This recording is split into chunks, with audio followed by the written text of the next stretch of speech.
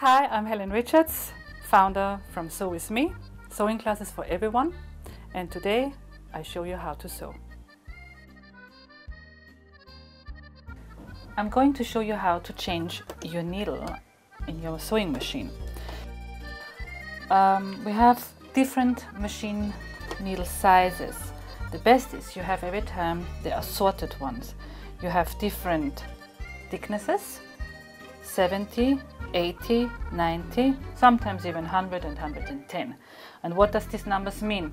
You have different numbers under a line, and it doesn't matter which number it is the same. It's like metrics and inches.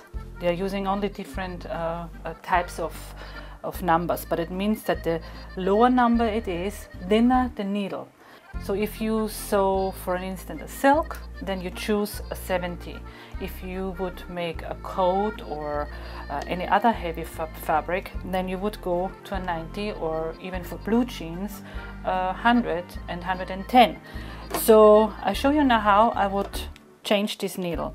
The most machines have a little wheel here. You lower first the presser foot so you have more room to work with. And let me take first the thread out. Then you lower the presser foot. With your left hand you hold the needle, and then with your right hand you open the wheel. Take the needle down, and that's how you take it out. Now how to insert.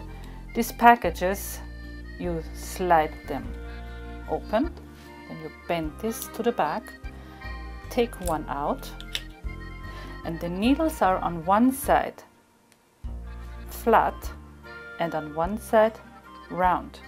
The flat part looks every time to the back.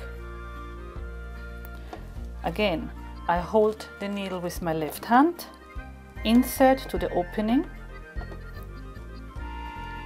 A normal pressure from your hand is enough to hold the needle.